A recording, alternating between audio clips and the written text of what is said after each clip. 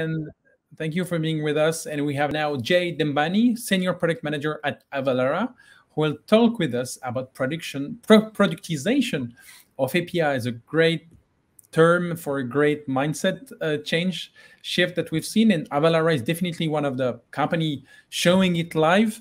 Hello, Jay. How are you? I'm doing good. Thanks a lot, Mehdi, for such a wonderful introduction. I appreciate it.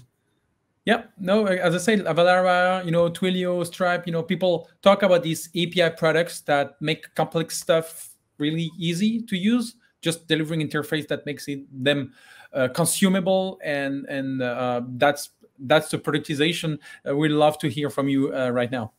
That's the idea. So thank you. Let me start.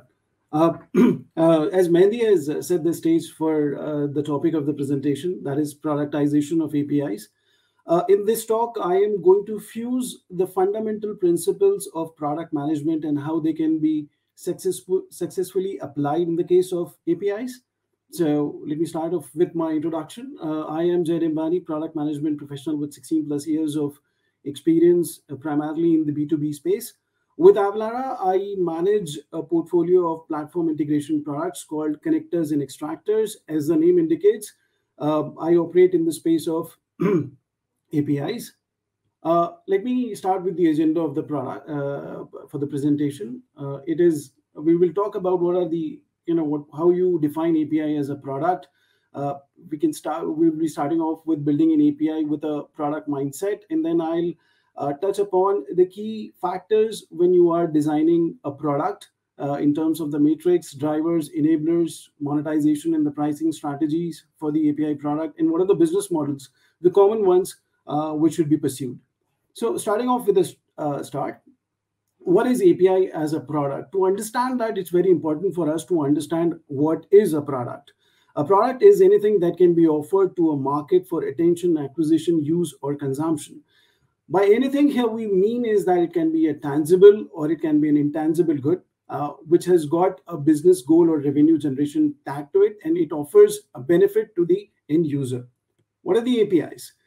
APIs are a connective tissue between different applications and enabling the identification and authentication of a user, and subsequently transfer data between the two entities. That's what APIs are. When you have to define an API product is a digital product enabling machine-to-machine interaction designed with an outside-in approach, targeting the needs of an application developer. What we mean by outside-in approach is focusing on the end user. That is one of the fundamental principles of designing a product, is that you have to have a user in mind, and that's how you ensure that your API product is also designed in a similar manner. Now, I'll give you a slightly, a basic, very simple use case, which we basically, give you an idea that how we use APIs on a day-to-day basis. Now, here, what I've done is that I have considered a very simple use case of, myself going to office, committing to work for an important client meeting. Now, to go to the office, I use Uber, and when I'm using Uber, my location is identified with the help of Google Maps. And then I pay for the ride using my Amazon Pay wallet. On my way, I need to know about the client which I'm going to have a meeting with. I check my Outlook calendar, and it has also got a plugin of LinkedIn, where I am able to see the individual with whom I'm going to speak with during the meeting.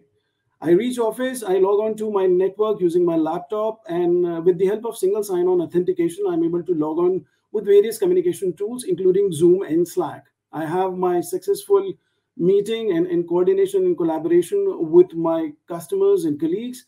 I finish off my day work, and I am back to home.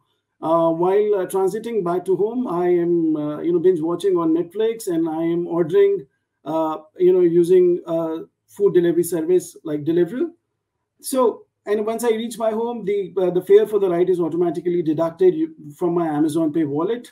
Now, in this seamless straight transition from office to home and home to office, I have used 9 applications, and these 9 applications are all the different products which are using different stack.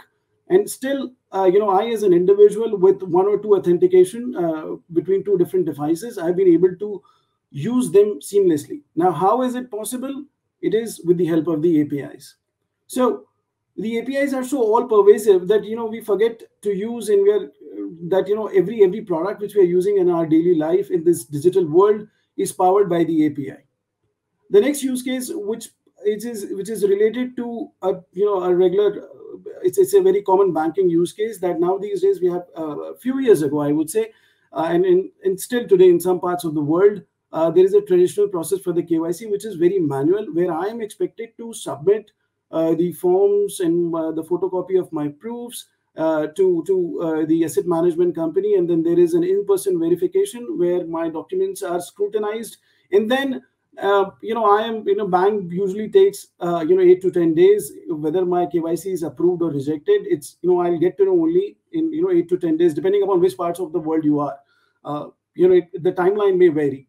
Now with the help of the eKYC, this complete process has been automated. So I can do the digital or eKYC, and the entire process is happening with the help of OCR, where I'm uploading my signatures, I'm uploading my document using Dropbox, and then submit my documentation where there is algorithms, AI and ML algorithms, which are verifying whether my KYC is correct or not, and I can get to know the result within 1 or 2 days.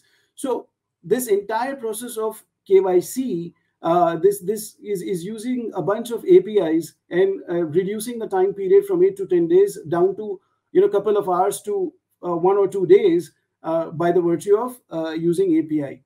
So that's the power of API we are talking about, and that's how APIs are incorporated in our day-to-day life.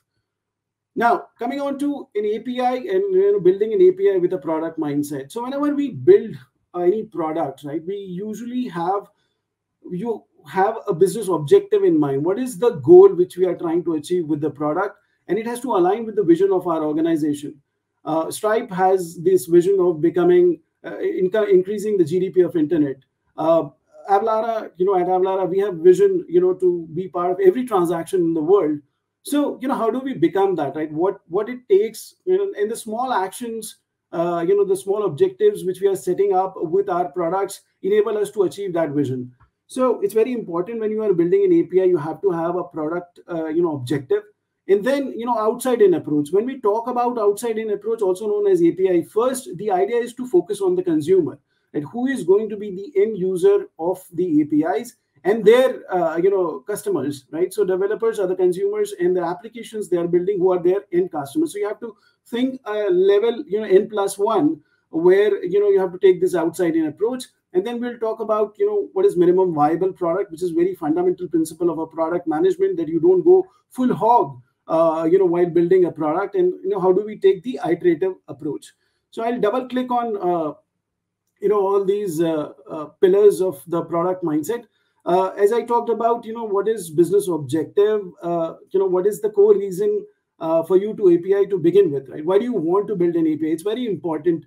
The idea is not to follow the rat race, or because everyone is developing an API, it's an open API banking world, so you have to build it. No, you have to have a defined objective. As I said, what is the vision, what is the business purpose, what is the end objective, and the most important thing is, what is the problem that we are looking forward to solve with the API. Building an API is a time-consuming and a costly affair, so you need to understand what is the business opportunity. Now, that business opportunity can be tangible or intangible. We'll talk in detail in my next slide. And what is the success criteria, that whether if this API does not work, or what defines the success criteria, or what is an exit criteria. You have to have a end goal in the mind when you are building an API. The next one, is the outside-in approach. So we talked about, whenever we are building a product, it's very important to understand the user, right? What is the problem which a user, facing, in the day-to-day? What is a day in the life of a customer? What are the problems, right? Are they looking for our ATMs, right? So that's one of the problems. They're not able to identify or locate our ATMs. The other is, what is their behaviors, right? So what's the day in a life? What are the other financial products they are looking for? What are their needs? What are their wants? And what are the alternatives they have? They are trying alternative solutions. Are they using Google to find our bank branches? So on and so forth. So when you are building an API, each of these problems, have to be addressed with the help of API. So that's what we mean by the outside-in approach. is that you have to have a focus on the end user. The next one is a core principle. Another is building a minimum viable product. As I said, that API is something. It's not a project, right? Which is build and forget it. You have to continuously iterate. You have to continuously learn from whenever you are shipping an API based product. You have to build, develop, deploy, and then measure the feedback with your developers and the applications on which they are building, the customer feedback on your APIs, and then incorporate that feedback in this loop so that you are continuously evolving. A project has got an end date, a product has an evolution cycle. It's very important to understand the difference between the two. So as I said, this iterative approach has to be supported by a minimal viable product, which means that what is the minimum criteria for a particular problem, if I'm shipping my product, right? What is that defines a minimum viable product, right? What is the least common I can deliver it to the customer or the end user quickly so that I can test my hypothesis? That is minimum viable product. The other aspect, when we are building an API, is the concept of the APIs, right? Whether it's a private API, partner API, or public API. So most of the successful companies, which we have seen today with the likes of Google or Twitter, we believe that their success is primarily driven by the public API. So I envision public APIs usually, it's like a tip of the iceberg, right? What you're seeing on the screen. The public API is just a tip of the iceberg. It is powered by the private APIs and the partner APIs. What do we mean by that? Private APIs is that you have an API program in place where the idea is to connect the disparate systems, the siloed systems within the organization, ensure that there is the effective efficiency between these systems when the data transfer is happening, and then how we can take this internal success story with the partners and then eventually to the public. In my next slide, if you can see that McKinsey company did a survey 2 years ago, and where they came up where they were analyzing the APIs of the banks. Now, if you see, what are the internal APIs which are primarily used for cost reduction and the operational efficiency, partner which are used for reducing the partner cost, enhancing the distribution channel and the monetization. If you see the distribution, the share of these APIs, you can see that internal APIs are something which are 91%, which are focused internally, and then you move on to these concentric circle where partner is the next level, and then once you have managed both internal as well as partner, then you go on towards the public. It's very important to understand also that when you are designing an API, that what are the business assets you would want to expose, right? So that also is one of the way to think about the APIs.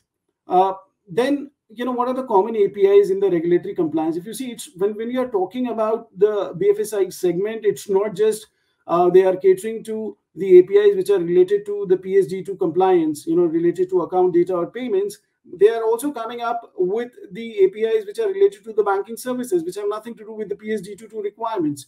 What it does is, it enhances the reach of the brand. It enhances the reach of your product. So you can see the 57%, the data point which I'm presenting on the screen, has got banking services like ATM Finder, which we talk about, deposit, FX, loans, and so on and henceforth. So it's very important to build the API, that tiering of your APIs in terms of public, private, and partner APIs. Now, the other thing, again, it's building onto that minimum viable product. So you have identified a use case, you have taken it to the market, it is working successfully. Now you have to iterate that success cycle, right? So you design the APIs first, and then you go through this development phase. You document the APIs, as Chris was highlighting wonderfully in his presentation, that how do you document your APIs and what are the best practices, and then you have to secure it, and then you market, and then you analyze it. What it means is that you complete the entire development life cycle of an API, and then when you market it, you also have to take this product approach, that whatever the feedback you are getting from your end customers and the end users, you have to incorporate it so that it becomes an iterative approach. You have to ensure that you are keeping a versioning control of your APIs. You are also addressing the new use cases, right? The business processes around you are also evolving.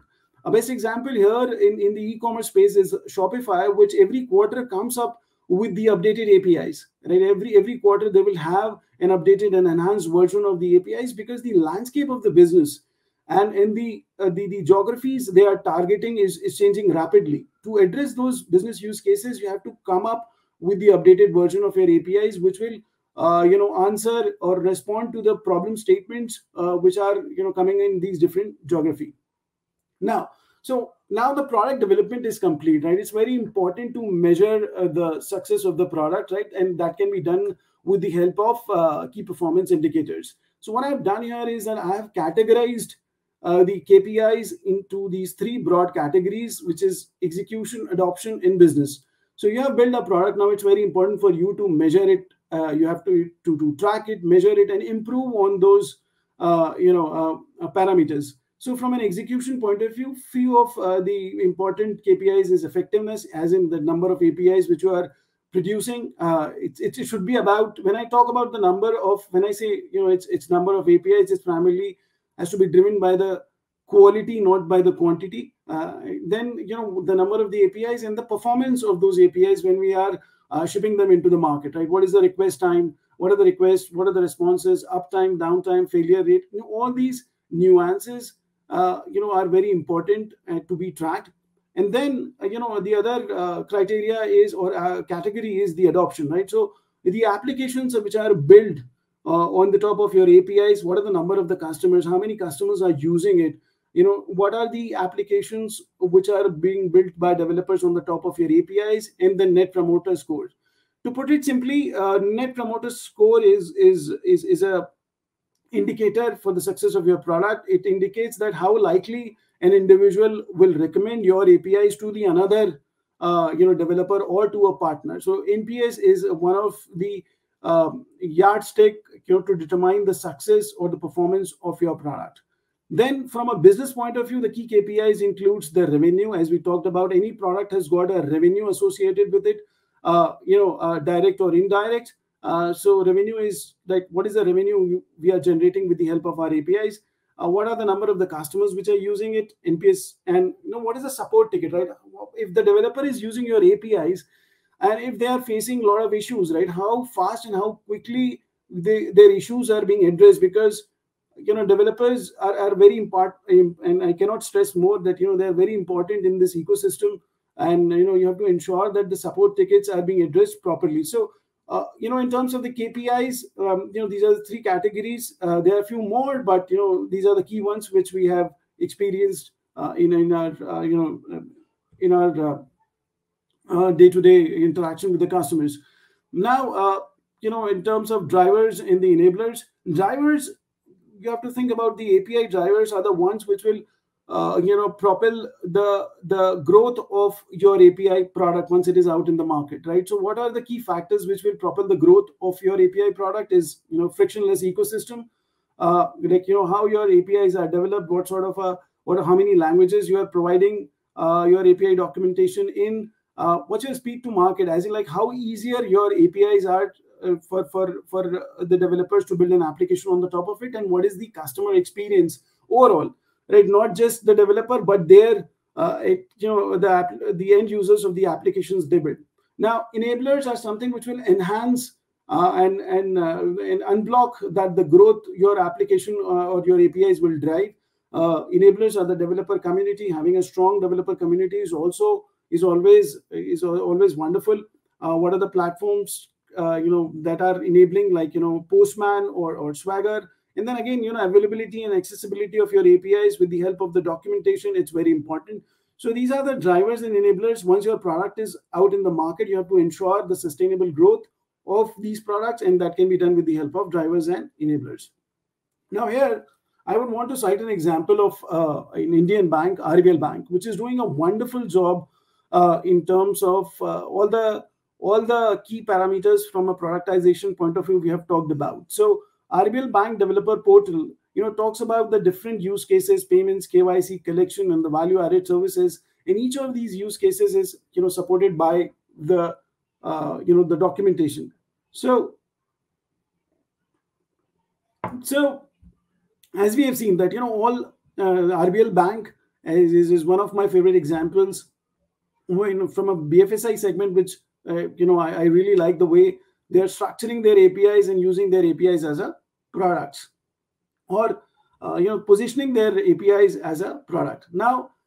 So now we have talked about how to build a product and how to productize your APIs. But the other important parameter is that once you have built it, right, how do you monetize it? What are the monetization strategies for the APIs?